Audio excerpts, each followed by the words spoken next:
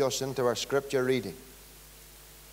And I want you to turn with me to the Word of God tonight, to the Old Testament book of Nahum again, please. And we're in Nahum chapter 1. The Old Testament book of the prophet Nahum. And I want to thank Colette for her ministry again this evening. And we do pray for her that the Lord will continue to bless her ministry as she sings for the Lord around the province. But that last piece, don't go home without the Lord. I'll tell you why it's a good piece. Because when we come to Nahum chapter 1 verse 2, take a good look at it. It says, God is jealous, and the Lord revengeth. The Lord revengeth and is furious. The Lord will take vengeance on his adversaries, and he reserveth wrath for his enemies. The Lord is slow to anger, and great in power, and will not at all acquit the wicked. The Lord hath his way in the whirlwind and in the storm, and the clouds are the dust of his feet. He rebuketh the sea, and maketh it dry, and drieth up all the rivers. Bashan languisheth, and Carmel, and the flower of Lebanon languisheth. The mountains quake at him, and the hills melt, and the earth is burned at his presence, yea, the world and all that dwell therein. Who can stand before his indignation? And who can abide in the fierceness of his anger? His fury is poured out like fire, and the rocks are thrown down by him. And we know that the Lord will add his blessing to the solemn reading of his truth this evening. There are great and glorious truths declared in the greatest message ever could be told. And that tonight is the gospel message. In the gospel message tonight, there's the great truth of God's love. You know, friend, this evening you wouldn't be preaching the gospel tonight if you didn't preach the love of God. The Bible says in John 3:16, for God so loved the world that he gave his only begotten Son, that whosoever believeth in him should not perish but have everlasting life. You know, that's an amazing fact tonight. For God so loved the world. This world tonight that is so sinful, this world tonight that is so evil, this world tonight that is so wicked, that's an amazing fact tonight. The greatest amazing fact is this: for God so loved the world. I want you to know tonight, God loves you. God loves you. But then in John 3:16, not only do you have the amazing fact, but you have an accurate fact. Because it says, for God so loved the world that he gave his only begotten Son. You know, the Bible says, but when the fullness of the time had come, God sent forth his Son into the world. You know, friends, this evening, that's the most accurate fact, you know. It wasn't an accident. At the very moment God appointed, his Son came into this world. For God so loved the world that he gave his only begotten Son to die on the cross, to take your place, my dear friend, and to shed his precious blood in order that you could be saved. But you know, friend, this evening, that's not only an amazing fact of his love and the accurate fact of his love, but here's the assuring fact of his love, that whosoever believeth in him should not perish, but have everlasting life. Oh, dear sinner friend, that's a wonderful assuring fact this evening, that whosoever believeth in him shall not perish, but have everlasting life. And you know, friend, God's love tonight is one of the greatest truths that lies behind the gospel message.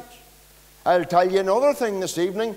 God's mercy is another great fact that lies behind the gospel message.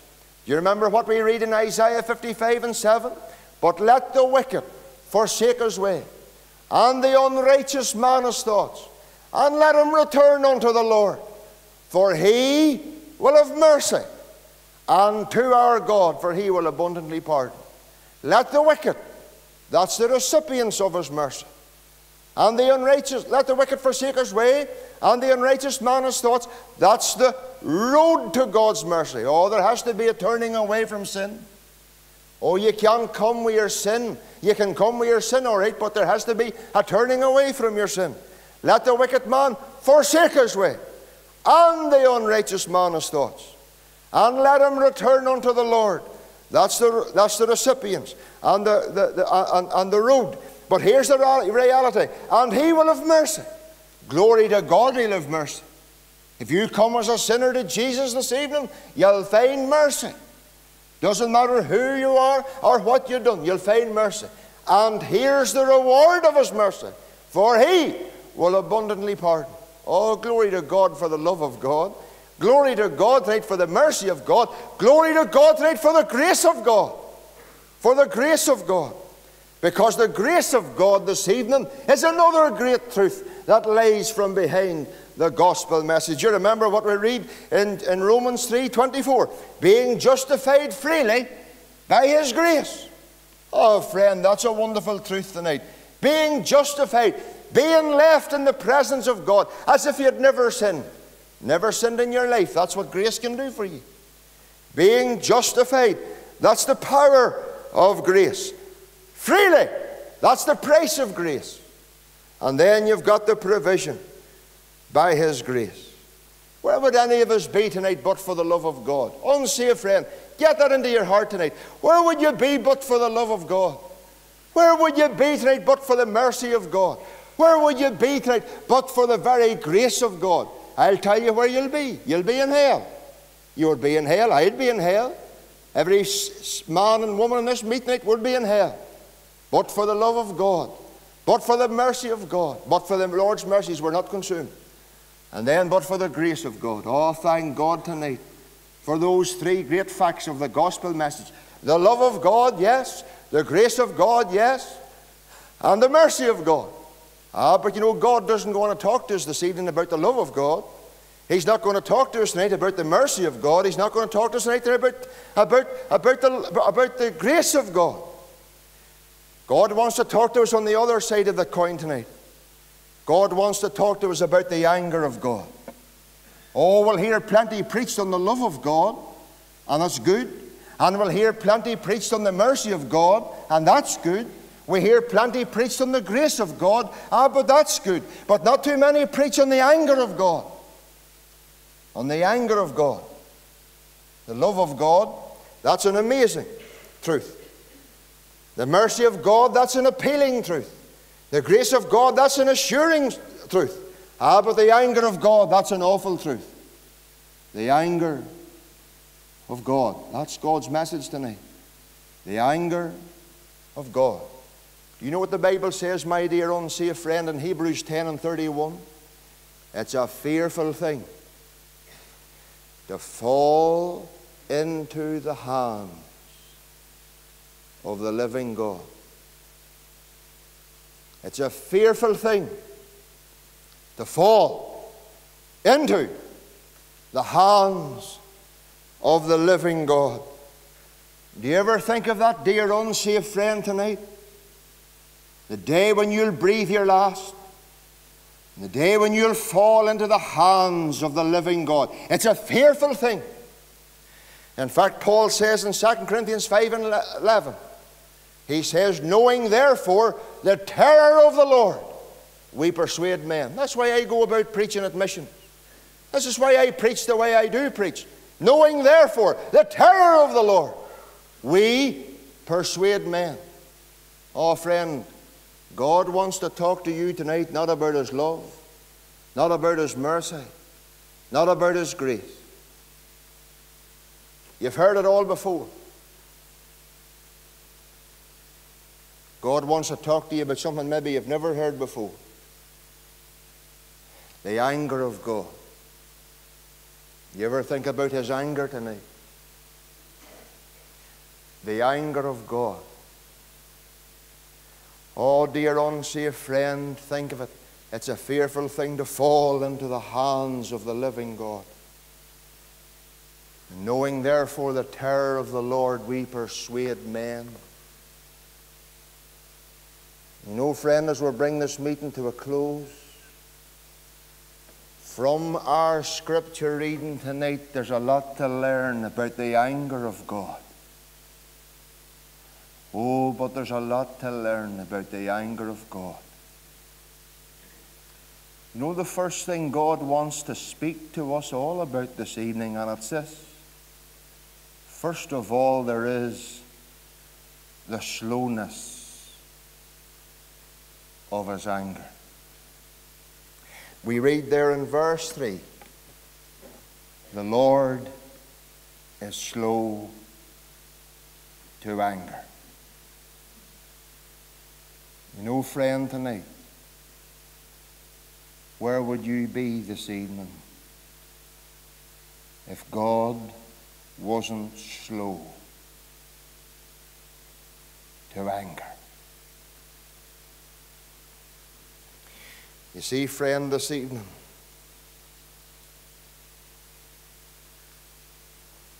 tonight, there's the mercy of God. Tonight there is the grace of God. Tonight there is the love of God that is being offered in all its fullness.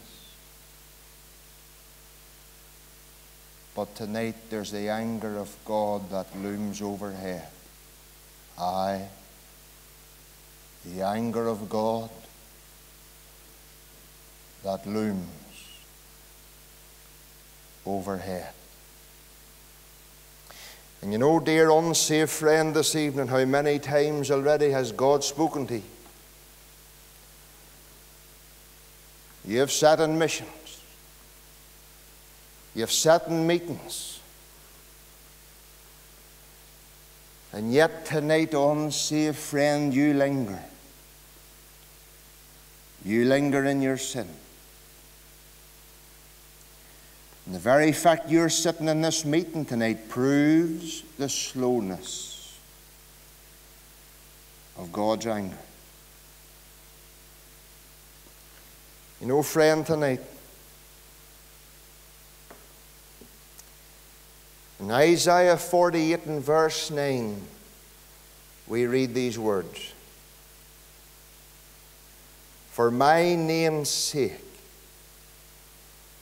I will defer my anger.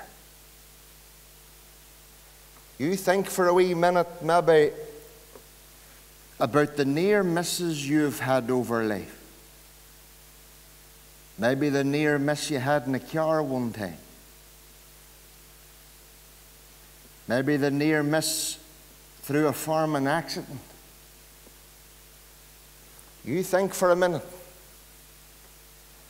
of maybe the near misses you've had on a building site. Maybe a heart attack. And you remember this. The reason why you survived it, and the only reason, is because God is slow to anger.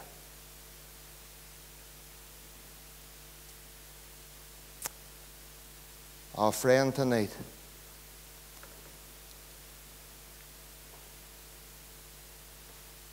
the anger of God, it's as real as the love of God. The anger of God, it's as real as the mercy of God. The anger of God is as real as the grace of God. The anger of God. I want you to know this evening,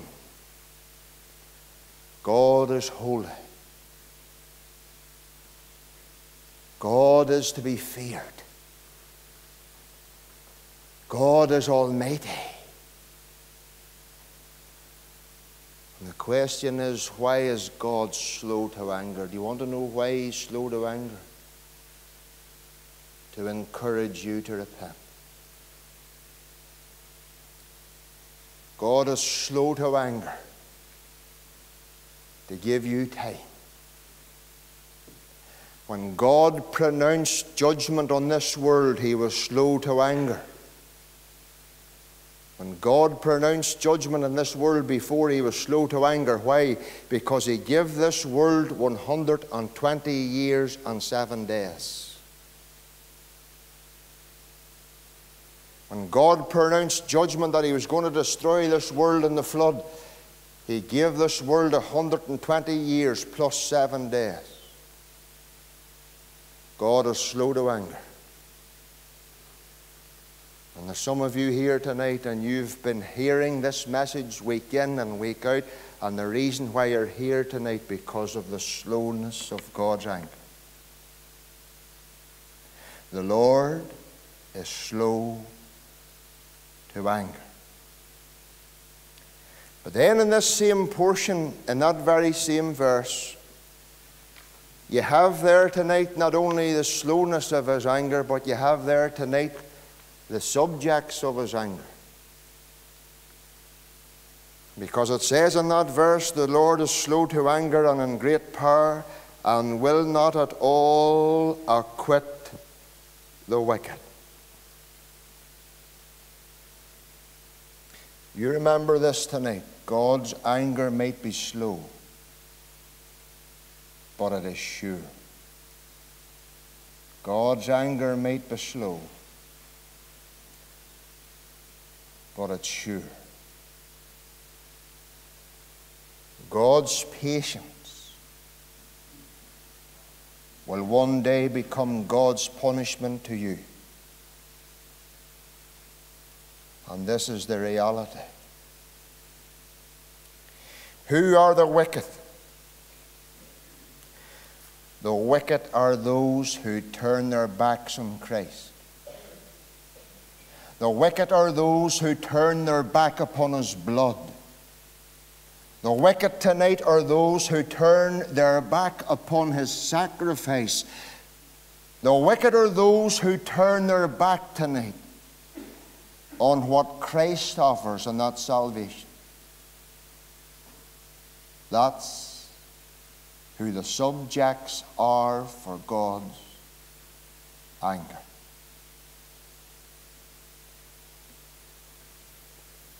O sinner, God's patience may weary someday, and leave thy sad soul in the blast. We read in Romans chapter 5, but God commended his love toward us in that while we were yet sinners. That's us tonight. That's the name stamped upon every soul that's born into this world, sinner. You see, in God's sight tonight, the word unionist isn't seen. The word Protestant isn't seen. The word orange isn't seen. The word Republican isn't seen. Sinner is written across every soul. And you know, my dear unsaved friend, there's many tonight, and they're Christian, but they're still subjects to God's anger. There's many tonight, and they're confirmed. They're still subjects to God's anger. There's many tonight who would never miss church. They're subjects to God's anger. There are many this evening who wouldn't miss a meeting, but they're subject to God's anger. And my dear unsaved friend tonight, when you look to the cross, and you see the blessed Christ of God crucified there, and you've been told it was for you and for your sin that they nailed him there. And you've been told time and time again that in love and in mercy he hung there bearing your shame and bearing your sin. And time again, you've turned your back on him. You've turned your back on his love. You've turned your back on his mercy. You've turned your back on his grace. And yet, all those times when God had given you chances in the past, and yet he's slow to anger. Oh, friend, tonight, every person that's holding on to their good works, subject to God's anger. Those who are trusting in good deeds are subject to his anger. Those who are holding on to anything but Christ is subject to God's anger. And I'm telling you, God's anger is slow, but it's sure. And God gave his Son to the cross for you. And God allowed his Son to die for you. And God allowed his Son to shed his blood for you. And you've turned your back on him all these years. You're the subject of his anger. There's the slowness of his anger in this passage. And there's the subjects of his anger in this passage. But there's the severity of his anger in this passage. You look at verse 6 and listen to what it says. Who can stand before his indignation? Listen to this. And who can abide in the fierceness of his anger? Oh, friend, the severity of God's anger tonight. Who can abide in the fierceness of his anger?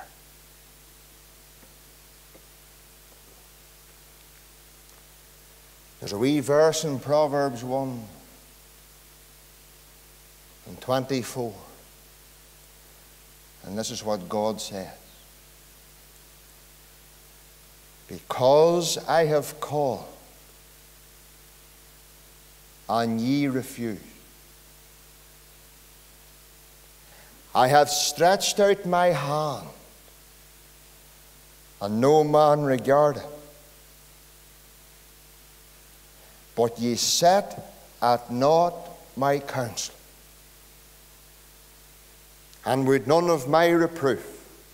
Listen to what God goes on to say. I will laugh at your calamity, and will mock you when your fear cometh.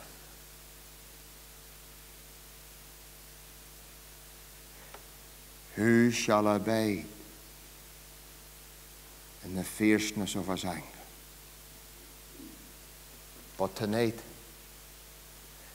God's not dealing in anger. He's dealing in love. He's dealing in grace. He's dealing in mercy. One more time, love. He deals in love. One more time, sir, he deals in mercy with you. One more time, he deals in grace. Tell me, will you come tonight? Will you come tonight? Because the anger of God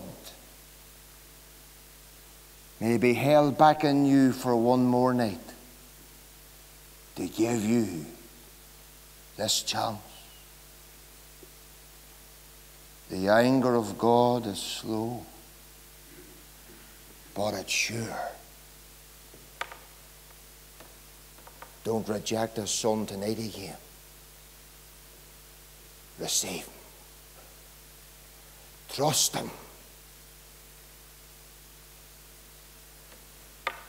For who shall abide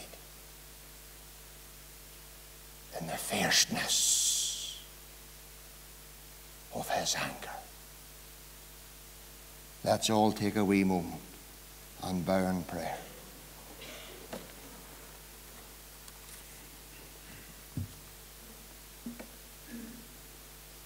God's anger tonight is just. God's anger tonight is righteous, because the judge of all the earth will do right. And sinner friend tonight, flee to the arms of the Saviour. Turn away from any old silly notion that you have that you're going to be saved in some other way. There's no other name under heaven given amongst men than that of the Lord Jesus, that you must be saved. We come to the Lord Jesus tonight.